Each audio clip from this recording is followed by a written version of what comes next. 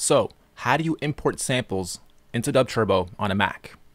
Another big shout out going out to Doran, actually, because since I've got this Mac, I've been troubleshooting these problems myself here instead of our testers or our support staff, and I've figured out quite a few things which I'm happy about, and you guys will be happy about too. So you can now import on a Mac right into DubTurbo the same way you would parse on Windows. You're going to parse on the Mac. And just to prove it to you guys real quick before we start, we'll draw in some bars. I'll open this up. I'm on an iMac right now. Here's all my ZZ wobbles, and I'll go through the process of adding the ZZ wubs.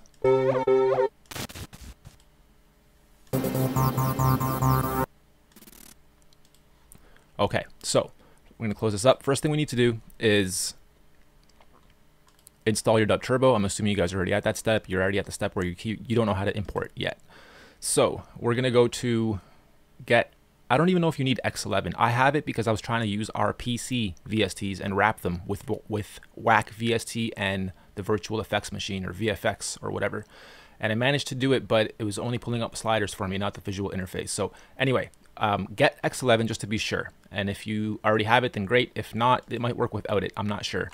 You guys can try that. But you will need the wine bottler. Just go to winebottler.cronenberg.org. I'll put the link in the description for you guys. Install wine and wine bottler, and you'll have this little wine icon up here when it's running. And what this will do is allow you guys to actually use our parsers. Okay, so here's how we would normally do this.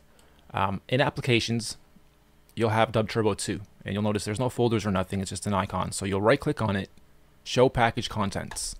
This will literally pull up all our stuff. And in here, you'll have resources, which has all our samples and the data and the parsers that we're going to use. So we go to samples, and you have drums. There's all our drum samples, keys, all our key samples. You guys can rip these apart and take them out and use them within your other DAWs and samplers as well. But what we're going to focus on are these two exe files. You see when I highlight them, they already pull up the wine icon. That means it's going to be assigned to that program. And now, because I have wine installed, I can actually use these. So what I'll do to demonstrate is I'll go to our members area. In our resources area, you'll have the new wubs, volume 1 and volume 2. So I tested volume 1 and I was like, yeah, it works. Let's do a video quick before I forget how to do this. So we're going to download volume 2 right now. It's 22 megs. Okay, and then when you download the zip file and open it up, you'll have all this. You'll notice one is called keys. We're going to put that in the keys folder, and we're going to put the rest into the drums folder. So holding down shift, I just grab these guys. In my folder here for drums, I'm going to double click on that, or simply drag right onto the drums folder. Okay, then once you drag them in there, here they are at the bottom, ZZ-wub. So now that they're in here, I'm going to parse, oh, no, I'm not yet, actually. I'm going to grab my keys, and I'm going to do the same thing. Just go to my keys, make sure I'm in there, and then just drop it right on there. Okay, so now in my keys, I also have ZZ-keys-wubs, and here's all the keys. And you'll notice why we did it this way in a moment, once we parse both. So now that I have wine installed, again, what you'll see happen here is I'm going to parse drums and parse keys, and new icons will pop up. You'll double click, it'll ask if you want to run this through wine, you say go, and here I thought it crashed for me. I'm like, what the fuck? And then it just started, boom, there it is. Actually, it popped up in the right place this time too. Great, so there's our new drums.dubbank file. I'm gonna need to go back a folder, so we're gonna copy that. We'll get rid of it after too, but just for now, copy. We'll go to data. This is our actual live data folder. This is what DubTurbo reads from for both drums and keys. And then here, we'll simply paste item. It'll ask if you want to overwrite it, just like on the PC. You say yes, and now there's a new drums.dubbank file there. Okay, we'll go back to samples. We'll get rid of this guy now. We don't need him. He shouldn't be there. He's just going to cause you confusion later when you open it up or whatnot. I just do Mac delete as my shortcut. It gets rid of it. And now we added keys as well, right? So we're going to parse the keys. It'll ask you if you want to run it. Give it a moment. Let it do its thing. It'll pop up with the keys. Copy the keys. Go to your data folder. Overwrite the old keys. Replace it. Great. So now when we start DubTurbo, we'll have the new samples in both the keys and the drums. Let's go look. DubTurbo starts up, no problem.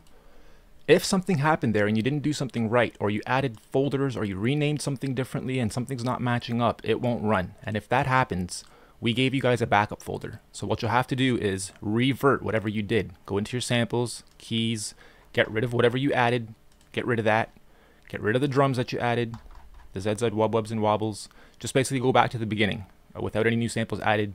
In your backup, there's a data folder there. There's your original drums keys. Don't lose these. Simply do the same thing, overwrite the new ones, and you'll have your old original DubTurbo back and it'll run no problem.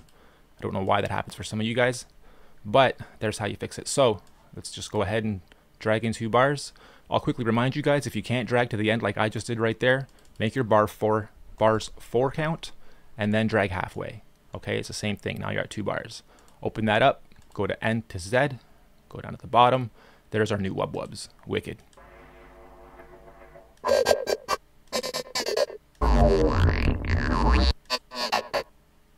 Okay, now we're going to go to our keys and make sure the keys are there too. And the keys, don't forget, they're spanned. So now we have 45 spanned little wub shots and wub-wubs.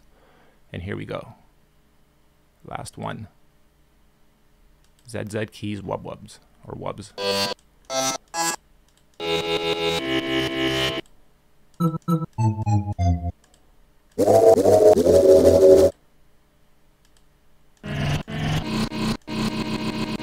Anyway, so you can get really creative now with spanning these, as well as the one shots that are put together in groups of 10 that sound nice together. Some of them are full bars, so they're done at 140. So if you go, I'll try to do 140. It'll last for the whole bar. Some of them are labeled half bar and quarter bar, or snap when they'll be spanned. So you guys can get creative with having the sound last the whole bar, half bar, quarter bar. Some of them are really small little ticks, and put together in a nice string. You get wicked sequences out of them. All right, wicked. I'm glad I did this. Sorry it's taken so long. I actually thought it wasn't possible. I didn't think the parsers would work on a Mac just running Wine, but there you have it. Glad I did this now, and I'm hoping you guys get used to this and now realize you can make your own samples in Logic or in whatever else.